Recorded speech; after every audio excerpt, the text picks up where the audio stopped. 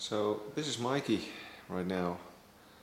I'll lead you around the bike and tell you what I've done with it. First of all, the frame. I had it powder coated in white non-gloss, and that actually worked out really nice. It's just a beautiful powder coating, and I believe it costed me only $100. Beautiful powder coating. Then I've installed the triple tree, as I showed you in one of my last videos. I've got the front wheel rim here, which I sanded down thoroughly, and I lacquered it with a KBS diamond finish. I'll make a video about that lacquering process at a later stage. I've replaced all the original steel balls for stainless steel balls, as this will cause me less trouble in the future.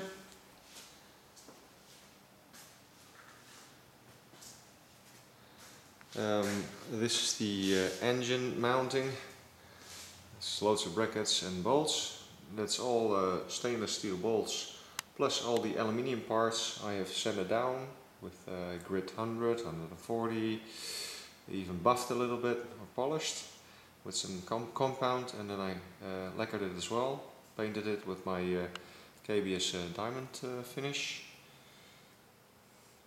This is the swing arm which I installed. There's no video of that. Basically I installed the swing arm, the rear shock, the cushion rod and the cushion lever, which is all situated right here.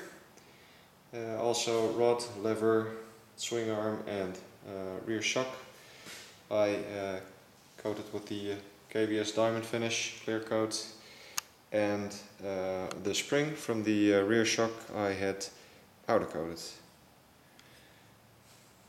And here's my rear rim, which is also sanded thoroughly and then painted with the clear coat from KBS.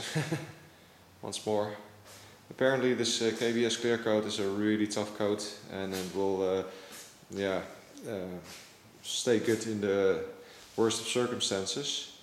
And it's just super hard. It's nothing as you've ever experienced, I was told by the website, and I decided to try it out. This is the extra gas canister for my rear shock, also sanded and clear coated. And yeah, it just looks all really spiff. So got a couple more projects to do now, and yeah, it's come a long way, but it looks really good, I think. What I have to do now is firstly get the bike back onto its feet. So I have to lace the wheels, so put spokes in them. The hubs are all prepared, all powder coated, satin black. Then I have to work on my shocks, my front forks, I'm sorry.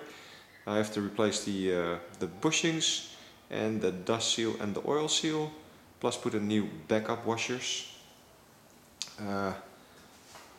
One of my shocks is over here right now, and my front forks, and yeah, I sanded it down. Still have to sand it a bit more and then coat it. And these are all the loose bits and pieces that I'm going to replace on the right side.